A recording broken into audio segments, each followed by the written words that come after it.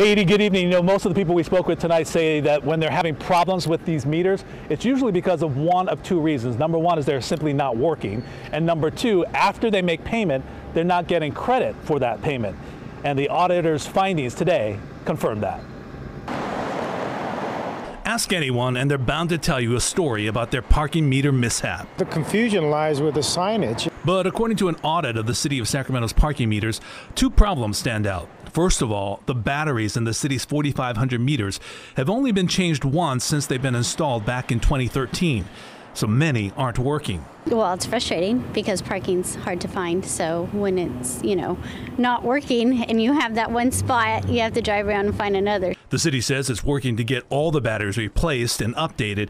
Until then, there is some good news for drivers. If you show up to a meter here in California and it's dead, you don't have to make payment to it. Oh, that's great.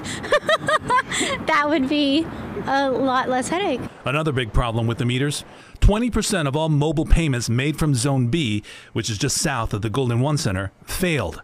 Payment was made, but the meter didn't register it as paid. I've experienced that where I have paid on the app and not actually gotten the time that I paid for, but I've also seen it where I've used the credit card on the device and it didn't work that way either. The city says those glitches in the system were caught and those drivers were not penalized. Adams says that's true, but the whole thing was a big hassle.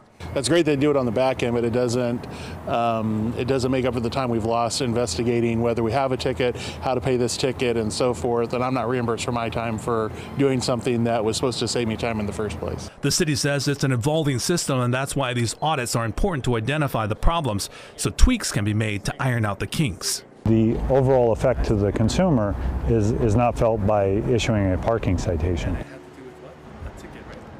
And a lot of the problems with payments not being received or not being credited, I should say, to drivers has to do with the system not communicating with each other. So today the city launched brand new handheld technology, and with that device they can scan the meter, and the meter will tell them the last time money was either put into the machine, whether a payment was made at the by credit card.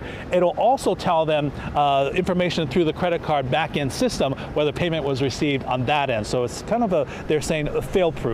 Reporting live in downtown Sacramento, I'm Walter McCullough for KCRA 3 News.